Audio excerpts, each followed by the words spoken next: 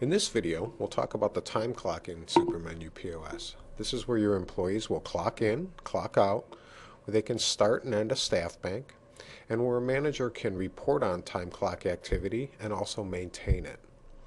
All of these functions are done within the Time and Attendance button.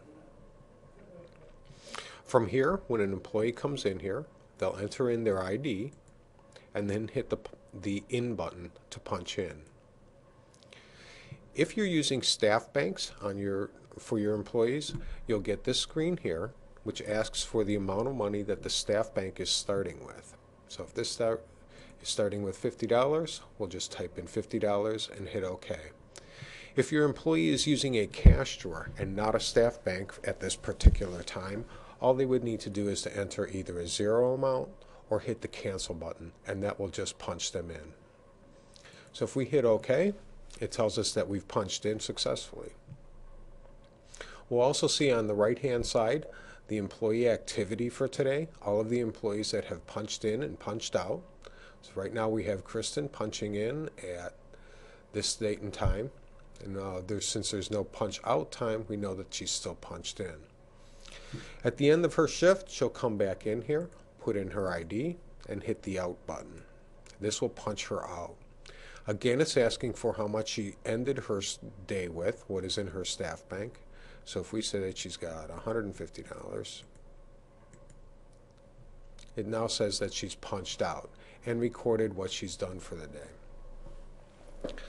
This screen here is also where the managers can maintain this information. What the manager will do is come down to the Manage Employee Hours, enter their ID,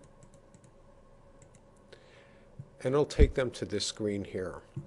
First thing they'd want to do is to select the date range that they are working with. And we're going to select the date range of February 20th. We're going to look at the entire week of February 20th. So we'll go, the to date is February 26th. So we're looking at 2012 February 20th through February 26th, a full week. We need to select the employees that we want to report on.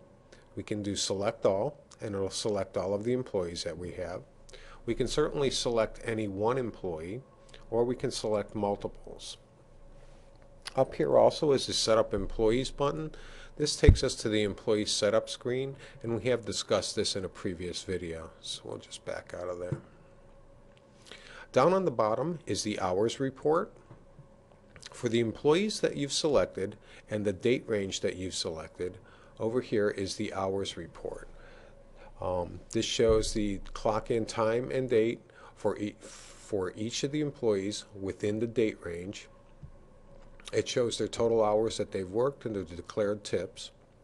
If on your employees you have set up an hourly pay rate, it'll take that hourly pay rate, multiply it times the number of hours that they've worked, and give you a payroll amount over here. If you need further details or to maintain this, we can come down here to show shift hours. This shows us essentially the same information, just in a little different format. If we click on any one of these line items, it'll show us the waiter money drop report. This is the same report that your waiter would have printed when they did their money drop for that particular day. If we need to modify the date and time or the declared tips for any one of these items, we can hit the Update button. It'll take us to this screen where we can actually change the time that they've punched in and the date and time that they've punched out. If they had a tip adjustment, if you need to actually change the amount of tips that they declared, you can make that change right here. Any changes that you make, you'll hit the Save button, and it'll make the changes over here.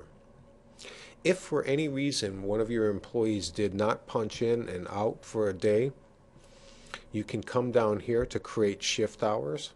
You'll need to select that employee first, then hit the Create Shift Hours, and then you can start over and essentially put in their date and time that they started, the date and time that they ended, and the amount of tips that they declared. For further information videos on Supermenu POS, please visit our website at bankcardpos.com.